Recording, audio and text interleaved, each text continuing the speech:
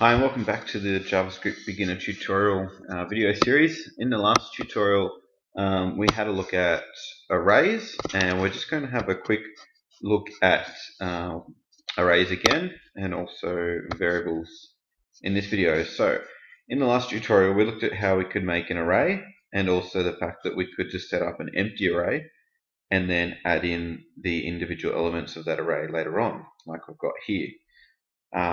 So I've got var cars equals and an empty array, and I've added a whole heap of different cars there as different elements in the array, and they've got an index each, which is unique. So there's 5 records or 5 elements in there, starting with an index of 0, 1, 2, 3, and up to 4. Here I've also got just a variable, so this is not an array, this is just a variable that's storing one element, and it's just the name Joe. Okay, so what you can do is you can actually find out the number of elements in an array using the array length method. Okay, so we can find out, if we wanted to know how many elements are actually in this array. So say we've got an array that's been collecting information from users, and we want to find out how many elements are in that array. We can do this. So we can put it up on the screen. We can say document.write, and then in brackets we can refer to the array name, which is cars, and then dot length. Okay, close the bracket, semicolon, save that, run it in Chrome, and it says 5. Okay, so we get the number value there, 5.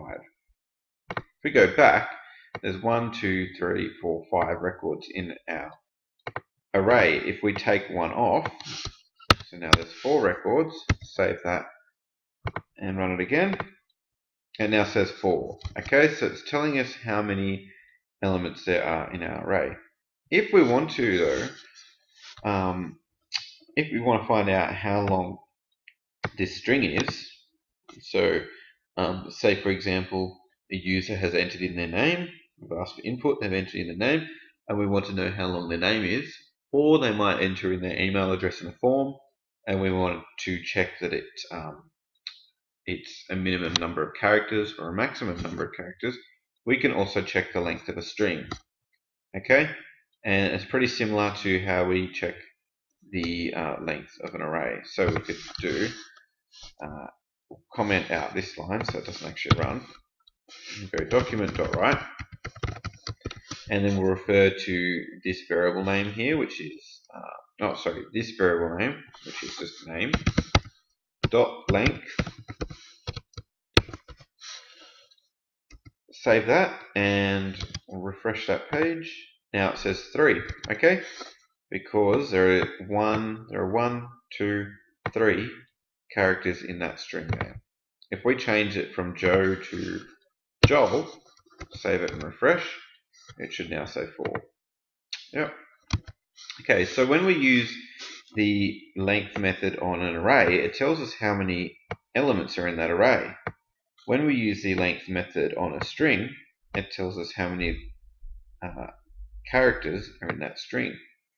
If we go back to our array, get rid of the string length one, we'll go back to our array, and we want to find out the length of a element, or our string element here in an array. Instead of doing cars.length, we could do cars.length and then put in the index number. So say for example we want to find out the length of the string in cars2, we can put in cars2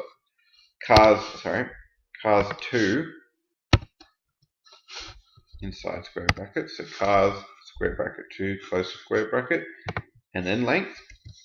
Save it and refresh, and now it says 6, because if we go to cars2, there are 1, 2, 3, 4, 5, 6 characters there. If we change it to cars1, which is BMW, it should say 3. There we go. Okay, so you can use the length method to find out how many elements there are in an array. to find out the length of a single element in an array, and also to find out the length of a string. Okay, so that is how to use the length method on strings and arrays. Thanks for watching.